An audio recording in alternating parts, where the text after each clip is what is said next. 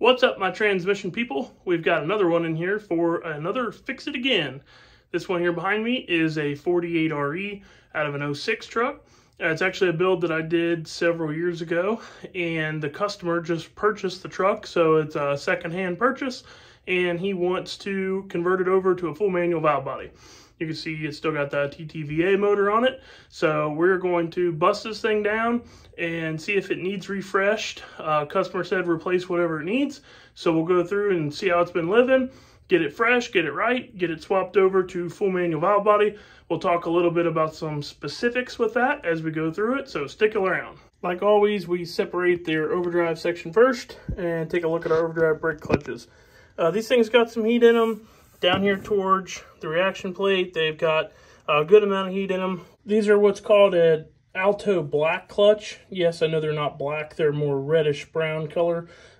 This was built a while back when we couldn't get GPZ clutches during COVID. These clutches are actually really strong though. We went 497 at 142 miles an hour with these clutches in JP's transmission. So these actually do have a lot of holding power. So I don't think that they're burnt because they're not up for the task. I think that these are just ready to be changed out. If you do a lot of overdrive burnouts, or if you beat on your truck and overdrive a lot, the overdrive is a pretty weak gear because of all of the torque that you have put on it. They'll still hold a bunch of power. You can still drag race with overdrive and everything. It's just that eventually these will start to burn. Like you see here, you'll have to go through and change them. It's not a big deal. It's part of a typical refresh. So we will put this back together with some GPZs this time and go back together with it. This thing clearly had a pretty bad rear main seal leak, so I will let the customer know about that, so that way he can go ahead and stick a rear main seal on this thing while we're at it, and we'll get this cleaned up so it doesn't look so ugly. You also might see this converter seal missing and go, hey, wait a minute, I thought you said that all of your triple disc stuff is apply regulated lockup and we need to run that converter sealing ring. That is true as of today. Back when this transmission was built, we only did apply regulated lockup on 1,000+ horsepower builds. Truth is, those are really the builds that need it. Lower horsepower stuff usually doesn't, but since then we've decided to, if it has a triple disc and a billet input, we go ahead and do apply regulated lockup on everything. So even though this is an 800 horsepower unit, because we're putting a new full manual valve body in it, we will set it up for apply regulated lockup, and we will run the converter sealing ring moving forward. Let's take a peep at this second gear band here. Overall looks to be actually in pretty good shape. You can still see the green of the lining on it. It's not overly black in any areas. You can definitely see the 3 areas where it was applying. You can see the kind of the color difference in that, but overall this thing looks really good. Because it is a few years old, we are going to go ahead and put a new one in it.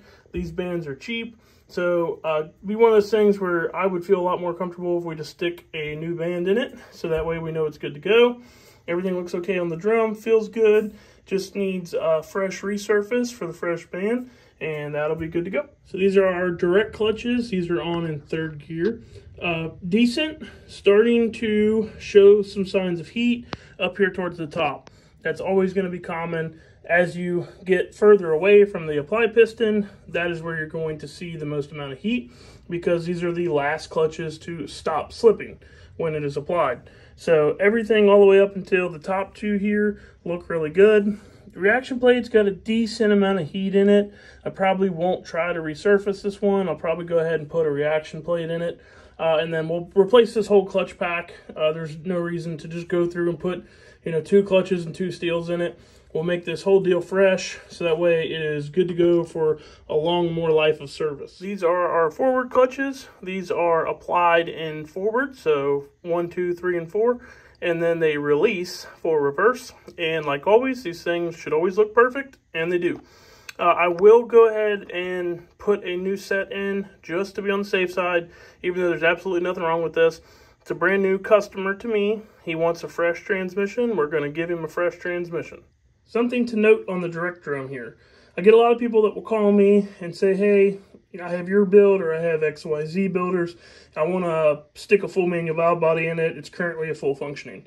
One of the reasons that I say that's a bad idea is because on my stuff at least, you definitely want to run 12 return springs in the direct drum. With a full functioning valve body, you typically run 9.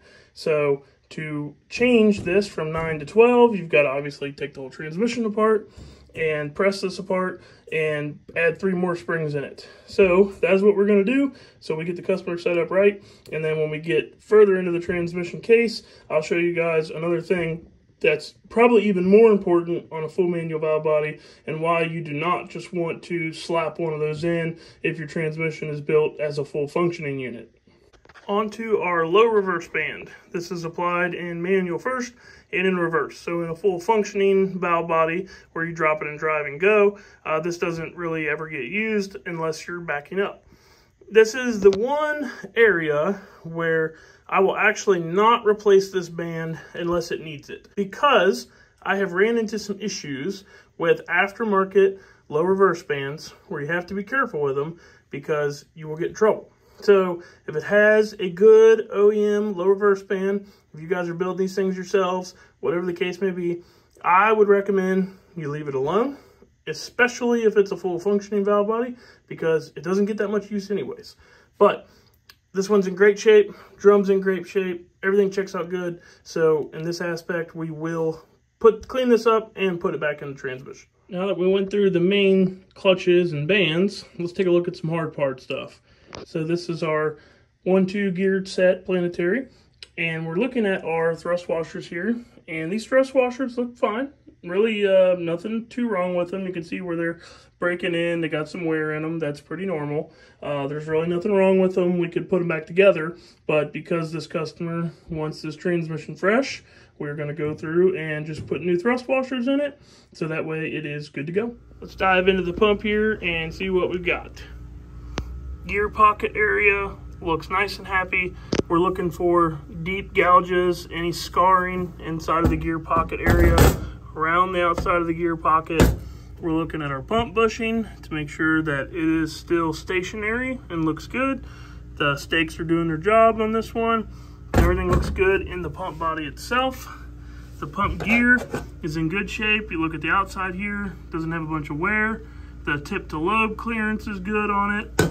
That should be between 2 and 7 thousandths max.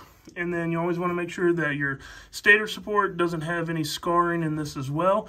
That would be indicative of converter ballooning or over time cavitation issues or even just debris issues. So all of that feels good, looks good, smells good. We will put the pump back together and it'll be good to go. I know I did this a little bit backwards. You'd think that I would just go ahead and take the overdrive planetary section apart while I had the overdrive section off, but I just like going through it this way. No rhyme or reason. You can do it any way you want if you're working on your own. But everything's looking really good in here. These are the overdrive direct clutches. I've said it in previous videos, but you should never ever have a problem with these unless you are like Cole, two-tone Cole, and you try to do a spool up in reverse. That's really about the only time you're going to have an issue with these.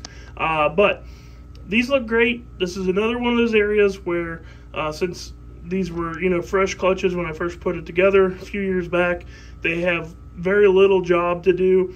We are going to put these back together. There is absolutely nothing wrong with them. Soak them in some fresh fluid and clean all this stuff up, and back together the transmission will go.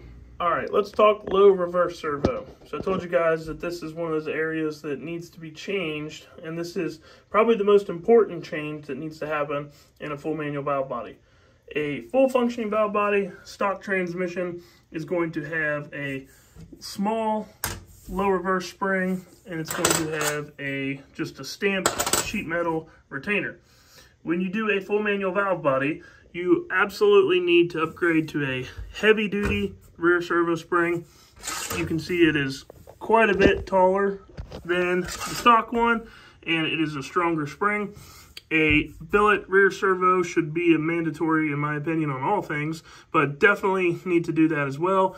And then you need to do the billet retainer, very important as well, because not only will the spring not fit over the retainer, or into the retainer, I should say, but you don't want to just flip this around and do it like that. I've seen some guys flip them around and do it like that because it will bend these little sheet metal retainers.